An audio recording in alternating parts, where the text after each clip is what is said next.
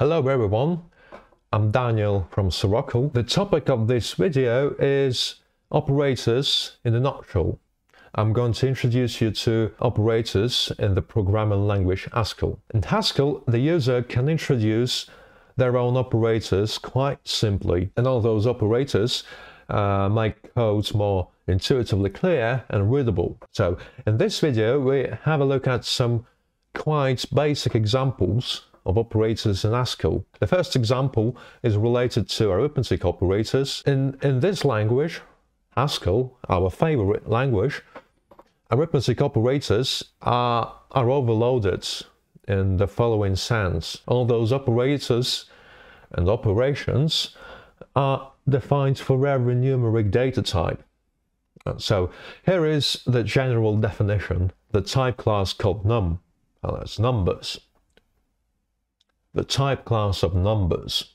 We define this class by enumerating its methods such as plus, minus, multiplication, negate, signum from integer, and etc.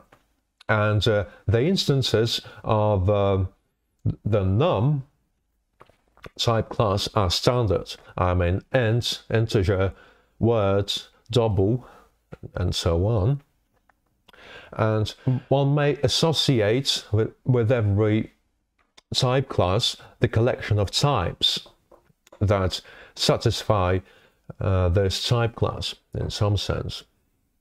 But I would like to drop the implementation of all those instances because you may have a look at them in the standard library called base. As in the lambda calculus, well, the second example is related to function application, because function application is an operator itself in some sense. Okay, but let us discuss function application quite briefly. Function application is left associative by default, as in the lambda calculus. For example, we have the function called foo. This is a 3-argument function. The arguments are x, y, z, and foo is defined with another function called f, where f is some function. And we have f, x, y, z with no brackets, but with brackets. That's the same as application of f to x. After that, we apply the result of the application to y, and finally we apply fxy to z.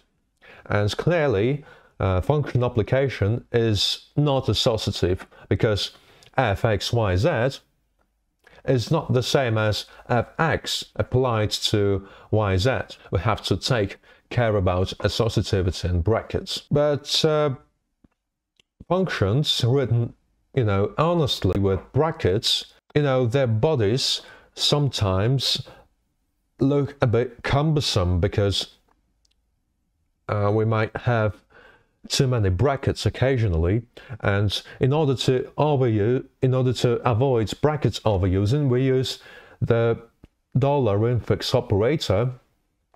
And here's an example. The functions function and function1 are equivalent to each other. The first version is written honestly using brackets. We have x applied to y, and we apply xy to z, and we apply this term xy applied to z to f. But we can drop all those brackets at all and replace them with dollars, and this looks a little bit more user-friendly, because if we use all those brackets when they are required, then Haskell would become Lisp. But we don't want to make Haskell Lisp, so we use dollars because of that. The second example is related to operator sections. Sometimes one needs to fix the arguments of an operator and leave the second argument an arbitrary one. In Haskell, we do that using operator sections. Here's an example. These functions are equivalent to each other. +5 and plus 5 prime. Let's have a look at plus 5 prime first. This function takes an int, and returns another int. Would take x of int and returns x plus 5. But alternatively, we can implement this function, in fact, the same function, using operator's actions in the following way. The equation is a little bit more simple, because here we just tell the compiler that plus 5 is the same as the function that adds 5 without any arguments. Okay.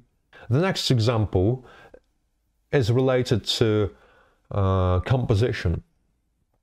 Here we have the dot operator, and this operator allows the user to write sequential application of functions using this quite convenient notation, which is close to mathematics, where we have composition of set theoretic functions, or composition of morphisms in category theory, or something like that. And this dot operator plays the same role as the circle from mathematics and category theory.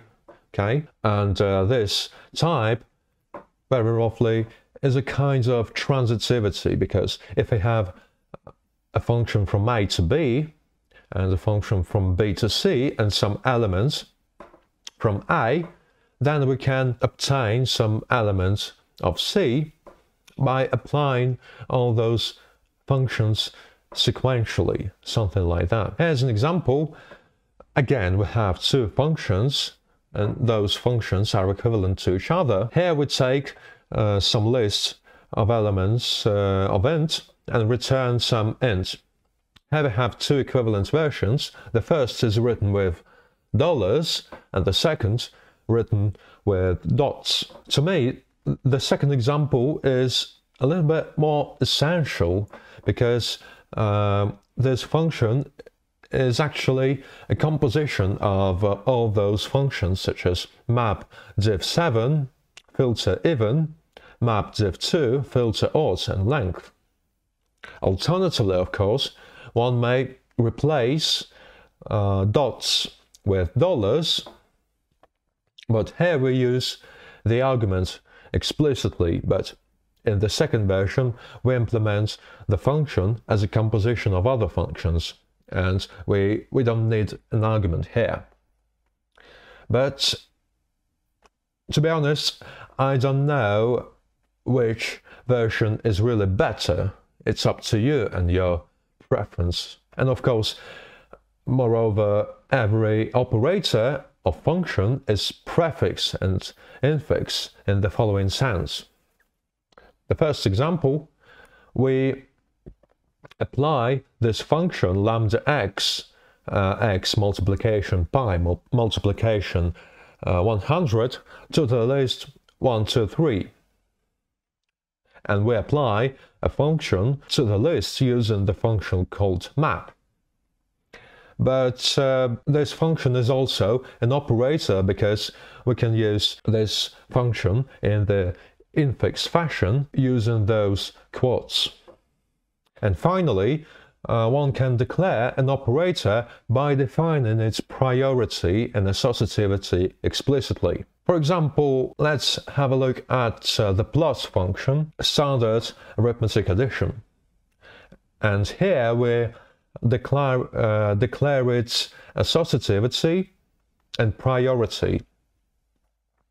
This function has the sixth priority, and its left associative, that is x plus y plus z, is the same as x plus y in brackets plus z. And the associativity declaration also allows one to avoid brackets overusing. And this is it. A couple of quite basic examples, such as function application written with dollar composition, arithmetic operators and operations, and prefix and infix notation for an arbitrary function. If you like this video and this kind of stuff generally, then you may subscribe the channel and click the bell button in order to have more updates from our YouTube channel. So many thanks indeed for your kind attention. Cheers. Bye.